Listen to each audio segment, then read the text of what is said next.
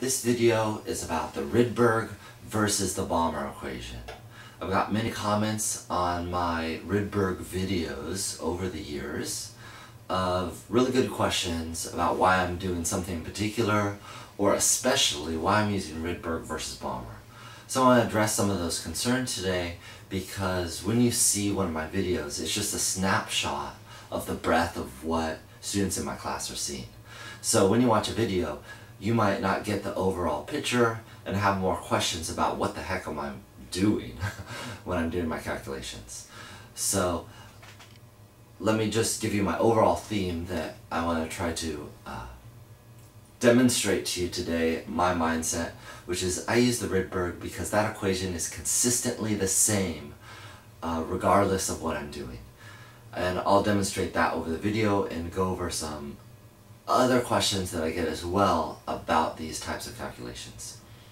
And just to say as an overview as well, I don't care what equation you use. It's totally fine if you use something different than me. I'm just using these equations, the Rydberg is specifically the one you see up here, and I want to show you. One common question I get is, why does my Rydberg constant look different than your Rydberg constant? And that can be seen, and you probably see one of yours up here, depending on the form that your textbook or instructor uses. But you can see, depending on how you write the Rydberg equation, you have different forms of the constant, which people generically refer to as the Rydberg constant. Okay, but it can take different forms. Just so you know, and you can see it has different units when it's interconverted. It doesn't matter if you're using the Rydberg equation or the Balmer. Another common question I get is, which is greater, the n initial or the n final? Because you might have learned something in your class that might be different from what you see me doing. Well, here's how I do it. N initial, I say, is always wherever the starting point or the initial point of the electron is, whatever orbit that is, and this is always the final. What does that result in? Well, this quantity could be a positive or negative number, which I'm totally okay with. If n initial is a smaller number than n final, that'll always happen. And I'll explain more about why I'm okay with that a little bit later. However, your textbook or instructor or what have you might not prefer my method, but might be saying the n initial always has to be the smallest number and the n final always has to be the largest number, regardless of where the electron starts or ends. That's totally fine, and what that allows you to do is always keep this quantity positive. If you prefer that, that's not a problem. You're going to end up getting the same value if you take the absolute value of whatever answer you get from either method. Really, my method, you're going to get the same magnitude of answer. The third and most contentious question I get is, why use the Rydberg when you could use the Balmer, or I guess vice versa, but I always use the Rydberg. Here's why. Let's take a little bit of observation time, and you can see the differences. I have the Rydberg solve for different variables here on the left, and on the right, solve for those same variables plus one bonus equation on the right-hand side. It's pretty easy to see what the difference is. N initial is always 2. And you can see it in this fourth equation right there. So for the Balmer, always has n initial equal to 2. That's because there's something called the Balmer series, where the Balmer series is where an electron will move from another orbit to the second orbit. So from 5 to 2, 4 to 2, or the third orbit to the second orbit. Any one of those, and that's called the Balmer series, when one of the values, the smaller value, is always 2. Why do people learn this? You commonly learn the Balmer series in general chemistry. And the reason why I was trying to explain things about quantum chemistry and the atomic line spectra, and it's interesting because the Balmer series gives transitions which are in the visible light range, meaning you can see them, as opposed to light that you can't see. So you tend to focus on the Balmer equation. You might have learned one of these 4 in your class, and people use that. which is all fine here's a problem I have when I do questions in my class. In my class, occasionally one of the orbits is 2, and then there's another orbit, but that doesn't always happen. I might have an orbits 3 and 5 transition, in which case I can't use the Balmer series because it's locked down on one of the ends being 2, the smaller one. And similarly, there's not just the Balmer series where n is 2, there's the Lyman, the Pogson, the Brockett, the Fund, the Humphreys, all kinds of series which have a locked number. Here showing the smaller number, and there's other series as well, they're just not named. So there's all kinds of series you can learn. The equations would be slightly different in that this number would be locked down depending on which series you're working on. Why I like the Rydberg is it's more consistently the same all the time. I don't care what the initial and final orbit are.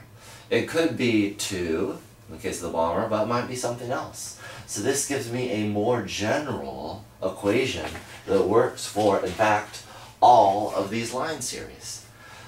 So I have one equation that I can focus on, whether it be this one, or this one. And so that makes it nice and convenient. Also, when you also remember that energy is h nu, or hc over lambda, you can pair that with the Rydberg equation as such. So you can set it equal, and this is in fact how you derive these other 2 equations. The same can be done for the Balmer series as well. So because h is a constant and c is a constant, it's easily to interconvert, and you can try it out at home, and you should be able to get these constant depending on which one of these you solve for.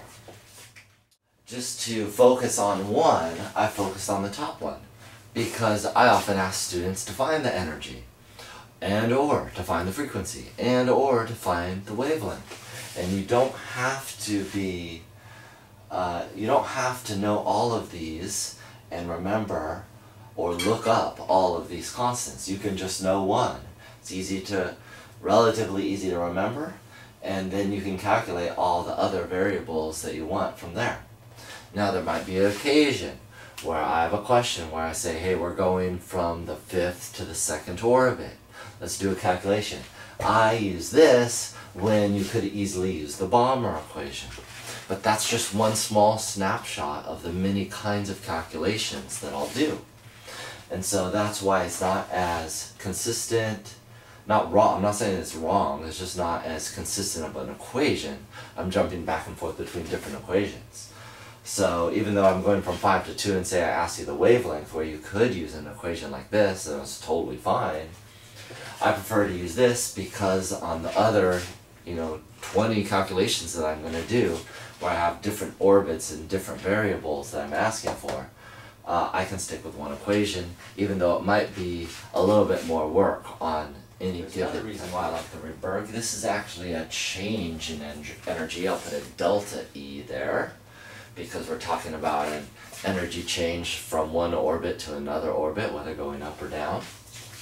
And so the nice thing about this is, let's say we're going from orbit 3 to 5, so we're going up in energy. Well, chemically, we know that to go up in orbit, we know that we have to put in energy, or energy must be absorbed into the system to jump up, say, from 3 to 5. So mathematically, when I calculate that, I should get a positive number. And this is a way for my chemical knowledge and mathematical knowledge to sync up. To do further calculations, of course, I only care about the magnitude of the change in energy, so I'll take the absolute value of it. Now, in that case, it would be a positive number, so it won't matter. But let's say the electron's dropping from 5 to 3.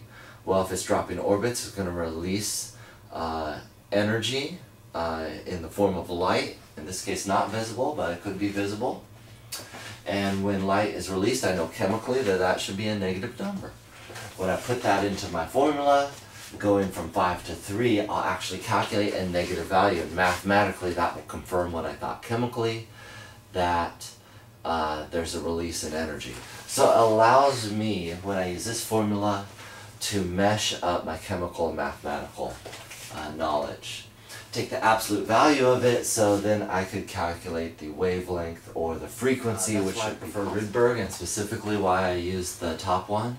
Again, you probably many times can save time on me if you have either all of these known or written down, or you want to look one of them up in particular, or if I happen to be doing a Balmer equation, if you know or memorize or want to look up any of these, yeah, for sure you can be faster, but know that it's just a small snapshot.